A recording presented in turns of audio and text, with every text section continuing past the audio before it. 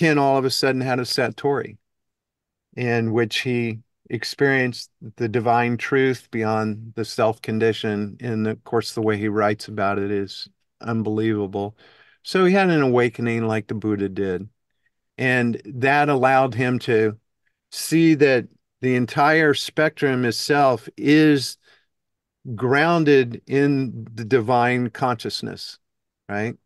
And so the idea that spirit is not only the goal of development, it's also the ground in which all of the stages exist, gave him a key to unlocking the developmental evolution of the spectrum of consciousness.